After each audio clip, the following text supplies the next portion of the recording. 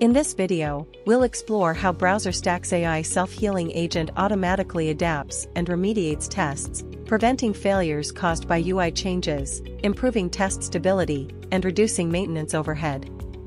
Let's start with a scenario where AI self-healing is not enabled. Here, we have a test recorded on the BrowserStack login page. When the test was created, the button was labeled Login. These are the test steps that were originally recorded. On execution, the test fails at the Click on Login step because the element is no longer found. The issue? The button label on the website has changed to Sign In, and underlying attributes have also been updated, causing the test to break. Now, let's enable AI self-healing and rerun the same test.